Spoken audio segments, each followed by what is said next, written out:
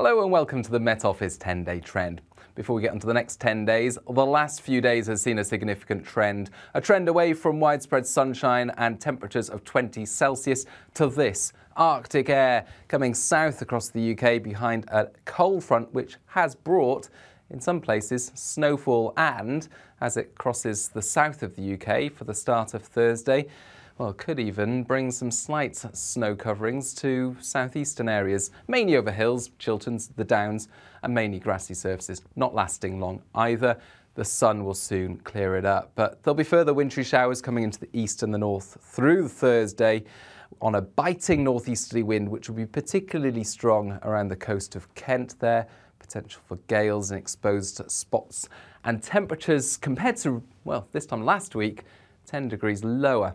However, there will be some sunny spells. It's a bright day, if on the cold side, with temperatures well below average for the time of year. With the skies clearing quite widely on Thursday evening, a heads up that it's a good evening to see the aurora, particularly if you're in the northern half of the UK. A good chance of seeing a strong aurora there.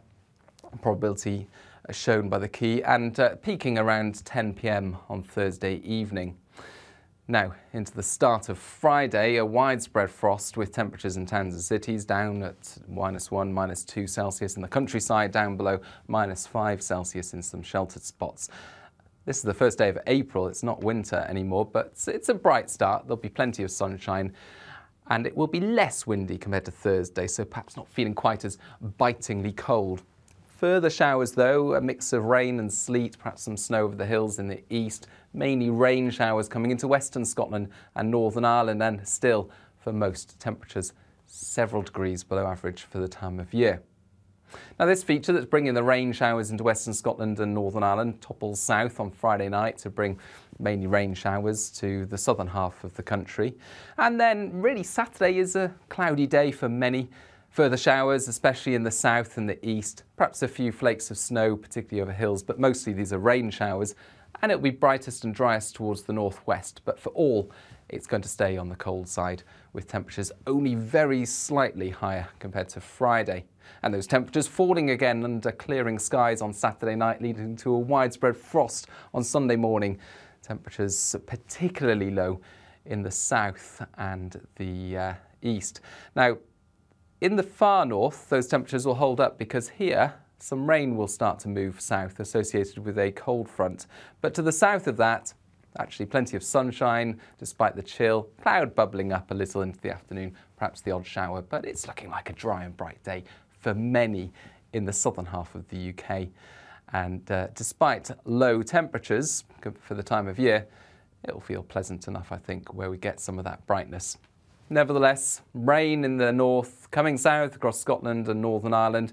This cold front is sinking its way southwards, and it also brings a return to colder air once again, and perhaps some wintry showers as it clears in the northeast.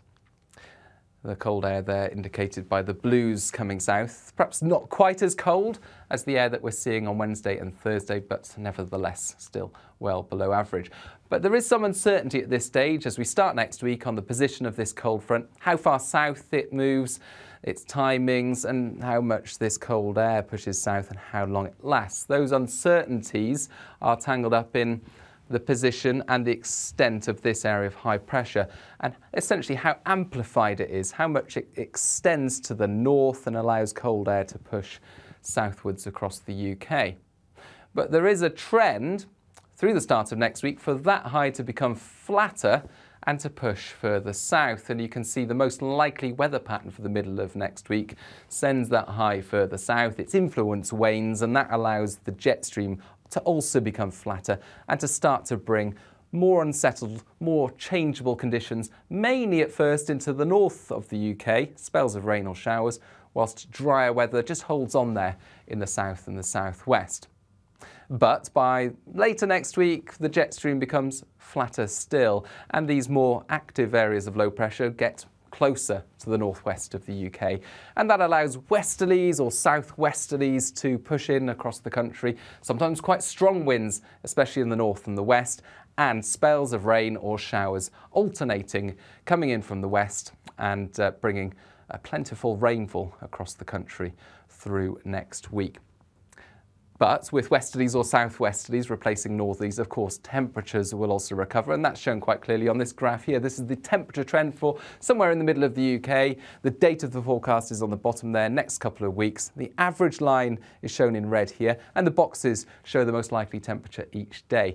The size of the boxes get bigger as you look out towards next week as the uncertainty increases, but it's quite clear that over the next few days, temperatures are well below average, 5 degrees below average for this part of the country. And then only slowly later in the weekend and into the start of next week do those temperatures recover towards average before eventually later next week above the line, above average. So it's warming up, but it's also wetting up. This shows the precipitation trend, so rain, snow, hail, those are types of precipitation. And the amount of precipitation goes up there on the y-axis, and then the date of the forecast again on the bottom. Little spikes over the next few days because these are showers that are coming through, but the amount of precipitation not particularly high. Then, through next week, much bigger spikes, indicating that there's the likelihood of spells of rain or showers. Each one of these dotted lines, by the way, represents a different computer model run. So different model runs have different spikes in different places, but it's quite clear that despite there's some uncertainty about timings of rainfall through next week from these different model runs, the trend is clear. It's turning wetter. And there could be some significant rain in places, especially towards the west and the northwest. So next week, a cold start, slowly warming up through the start of next week, but increasingly we'll see spells of rain or showers arriving from the west or the southwest. Of course, we'll keep you updated through the next 10 days and beyond on our social media channels. But for now, that's all from me. Bye-bye.